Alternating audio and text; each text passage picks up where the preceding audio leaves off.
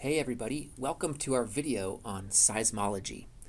You might have often wondered, how do we know what the interior of the Earth is made of if we can't get in there to get samples, and we certainly can't tunnel down into it? A major way that we have information about the interior of Earth is from studying how seismic waves pass through the rock. Effectively, these seismic waves act like a kind of CAT scan or an X-ray of the interior of the Earth, giving us really important information about what it's made up of and helping us to make tectonic interpretations. So in this video, we're going to first try and understand what are seismic waves. We'll show that they're generated from earthquakes, there's multiple types of waves, and that the velocity of those waves is actually controlled by typically the composition or the density of the rocks the waves pass through. Then we'll switch gears and we'll look at seismic tomography, which is a way we can essentially model the seismic velocity structure of Earth's interior and help understand what it's made of. And we'll finish the video with a technique called seismic refraction, where we use reflections of seismic waves to also look at compositional boundaries within Earth. So the first thing to know is that seismic waves are very analogous to ripples in a pond after someone has thrown a stone into a quiet pond, expanding outwards in all directions. In this case, the initial energy, or the stone, comes from an earthquake. And what happens during earthquakes is that because fault zones are locked, but the plates keep moving, rocks right along the fault actually get compressed, much like a spring might get compressed. Then, when the fault breaks and slips, that stored energy is released as the rock expands back to its original shape and the spring rebounds. At that moment, a wave of compressional energy is essentially radiated in all directions from the fault. And it's worth taking a quick look at this video, which gives a cool example of how this might happen.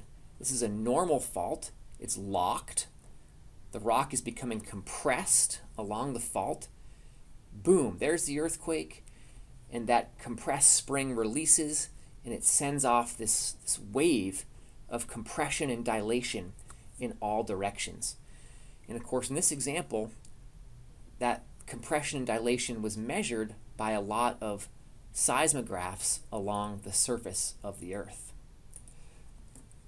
These seismic waves pass by compression and dilation, or what we would call a series of elastic displacements. Essentially,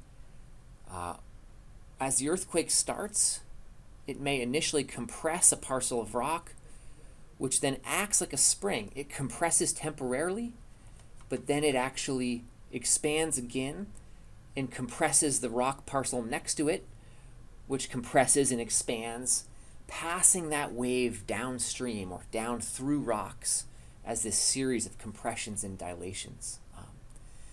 And that's what you might feel during an earthquake, is actually the rock underneath you actually moving back and forth as this compression and dilation passes by you. Now, what I've just described is essentially correct for one type of seismic wave. That's called a P wave. But there's actually two types of seismic waves. There's P waves, which pass by compression and dilation, and there's S waves, which pass essentially by displacing particles perpendicular to the wave path. So the analogy for a P wave might be a slinky, where you start with a compression and that compression and dilation passes through the slinky. The analogy for an S wave would be perhaps more akin to shaking a rope, where the first motion is actually up or down, and as the wave passes, it essentially is displacing particles along its path up or down relative to the trajectory the wave is moving in. So that's called a shear wave. Now, a very important difference is that P waves can pass through any material.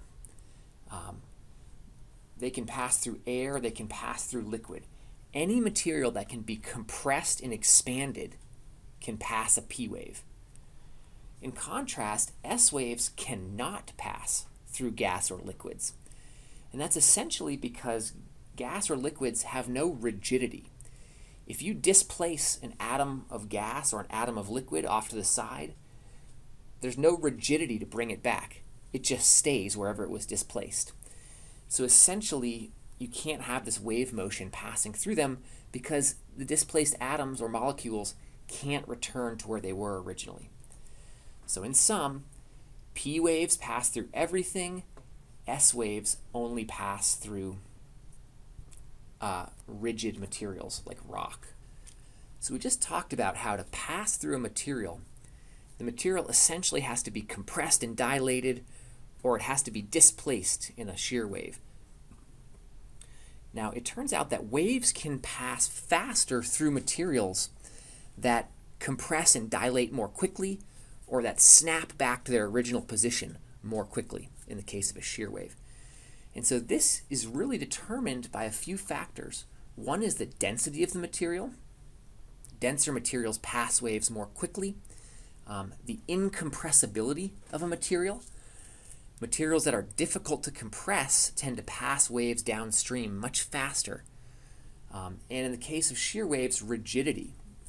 A wave will pass much more quickly through a stiff object, stiff material, than it will through a weak, flexible material or soft material. So density, incompressibility, and rigidity. Now, those are physical properties of a material.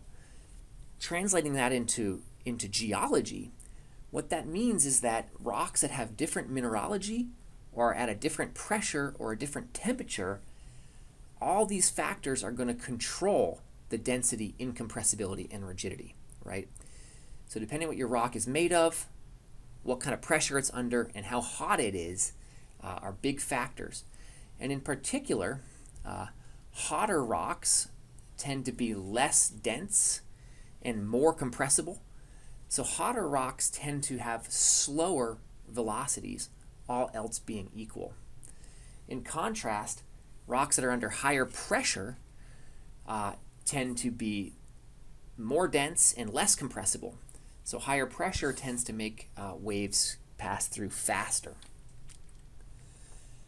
And so all of these factors come together to explain the velocity profile of seismic waves in Earth. Okay? So here is depth in Earth in kilometers. So this is the very interior of the Earth. This is the very surface. Here we have velocity on this axis of both P waves, or the compressional waves, and S waves, or the shear waves. And they have some things in common. For one, velocities of both increase with depth in the mantle. And that's primarily a factor of the pressure and density increase as you go downward in the mantle. Also notice that S waves actually do not pass through the liquid outer core. Because this is not a rigid material, it's a liquid, those S waves can't pass through, where the P waves can pass through. But notice the P wave velocity drops almost by half as they pass from the mantle into the liquid outer core. That's because this liquid outer core is not very compressible, right? It's hard, it doesn't compress well, and it's not very dense, so those waves go through much more slowly through that liquid outer core. And so it's these seismic velocities, of course, that tell us the nature of Earth's interior. This is how we know for sure that Earth's outer core is in fact liquid. I'm including these equations in here for the P wave and the S wave velocity. You don't need to know them, but I want you to have them in your records just for a reference. Okay, so that winds down what seismic waves are. Let's look now at how we can use them to actually image Earth's interior in detail. This is a technique called seismic tomography, and it allows us to calculate or estimate a full three-dimensional velocity structure within Earth. Essentially, this is a CAT scan of Earth, right? And it actually works identical to a CAT scan. What a modeler might do, they might divide Earth's interior into a grid of imaginary three-dimensional cubes, right? That's the model space.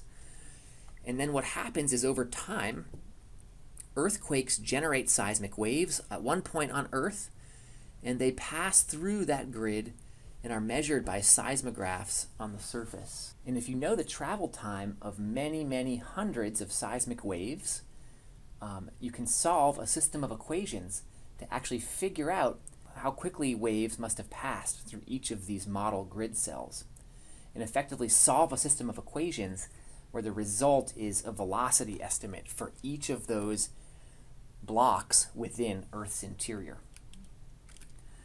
So as a result of seismic tomography, we know the velocity structure of Earth. And here's a more detailed look at what that might be.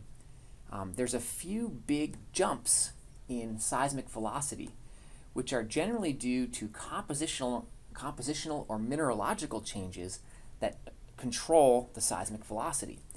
So for example, as we come down in depth, we get a huge jump in P-wave velocity at the MOHO. The MOHO is the base of the crust, and it's usually defined seismically. And this is where we pass into the peridotites of the mantle lithosphere. Those peridotites are much denser, and so the seismic velocity jumps way up. So we have a very clear image of where the base of the crust is, or the MOHO.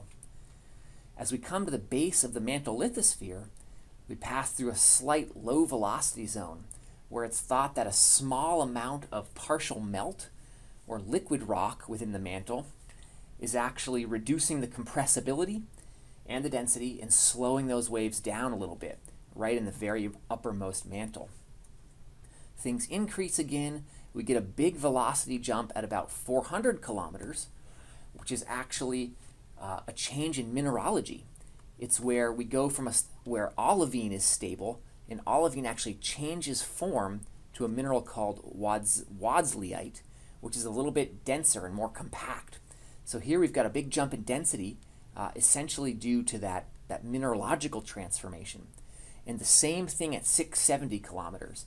Here, spinel structure collapses into a perovskite mineral structure, again adding a little bit of density and a jump in velocities. So that's a look at what we can learn from seismic tomography. And here's another maybe cooler example. This is a tomographic image of the western US.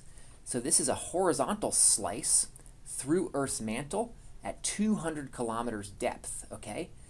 And what we see is right below southern Idaho here, this big slow zone where there's a slow anomaly, where the seismic waves are going slower than they should be, or at least slower than other parts of the mantle. And if we look at that in cross-section, from B to B prime here, this is what it looks like with depth. It's this kind of S-shaped zone of lower velocity mantle material. And this is interpreted as a hot spot where hot, buoyant peridotite is rising up from the mantle and fueling the Yellowstone hotspot, these mega volcanoes erupting right out of Yellowstone National Park. Now what's important here is that the reason this hotspot looks slower, that seismic waves pass more slowly through this region, is because it is hotter and presumably less dense. So in the mantle context here, we can interpret this low velocity anomaly as being due to temperature, because we know that all of the rock in the mantle is peridotite. It has essentially the same composition, so if this stuff is passing waves more slowly, it must be because it's hotter, right? Now that contrasts to seismic tomography in the continental crust, for example, where we might see a lot of differences in seismic wave velocity. But instead of being due to temperature changes, they're more likely due to changes in rock type and rock composition. So here's an example profile of P-wave velocities down through the continental crust. This is totally fictional, but somewhat representative. We might have some sediments up on top that have really low density and low velocities. Then we might move down through a variety of granites and metamorphic rocks, which all have different densities and different velocities. So in the continental crust, we would probably interpret velocity differences in terms of rock type rather than in terms of temperature. All right, so let's finish this video by looking at seismic refraction, which is a little bit of a variation. Seismic refraction essentially exploits the fact that seismic waves that start at the surface tend to be deflected or reflected when they hit changes in velocity. Okay, so here's the example. This wave is coming from a human-induced explosion, maybe a dynamite or a truck or an air gun. It releases seismic waves. It's traveling down through this probably sediments here, and when it hits the bedrock, the seismic velocity in the bedrock is going to be faster because it's denser and less compressible. And so the wave actually refracts across that boundary. It actually changes its trajectory a little bit due to the difference in velocity there. And in some cases, if the angle is low and the change in velocity is high, we actually get a reflection. That wave actually reflects off the velocity boundary and comes back up where we can measure it with a geophone or a seismograph at the surface, okay? So seismic refraction is a technique where humans tend to detonate synthetic explosions and then measure the waves that are coming back at the surface. And this essentially, and by measuring and estimating the depths at which we're getting strong refractions or reflections, we can start to see big jumps in velocity, which tend to correspond to geologic contacts or transitions in the subsurface, such as this one from a sedimentary overburden into a denser bedrock. So here's an example of a real seismic refraction or reflection image. Each of these kind of different colors corresponds to a degree of reflectivity, and we can see a lot of reflections off sedimentary layers in here where the density is changing really rapidly. Maybe you've got a sandstone, a shale, a limestone. As those layers have different densities and different velocities, they tend to send a lot of reflections off the sediment layers and back to the surface. Likewise, as we transition from oceanic crust through into the peridotite of the lithospheric mantle, the moho shows up as a pretty strong reflector. Because we're getting a big jump in density and velocity here, we get a lot of reflections off that moho, which actually show up in the refraction image. So in summary, in this video, we've learned that P waves travel by compressing and dilating rock. S waves travel by laterally offsetting rock. And because of that, P waves can travel through liquids and gases, but S waves cannot. Both P and S waves are controlled by things like density, incompressibility, and rigidity of rocks, where denser, more compressible rocks actually pass waves faster. Tomography is a technique that allows us to model the velocity structure of Earth's subsurface and start to make inferences about temperature or rock type or composition in the subsurface. And seismic refraction is a technique where we send down man-made seismic waves which reflect back to the surface, particularly across strong compositional and density boundaries. So I'll leave you with these concept questions, which hopefully you can answer with another review of the video. Thanks, and have a good day.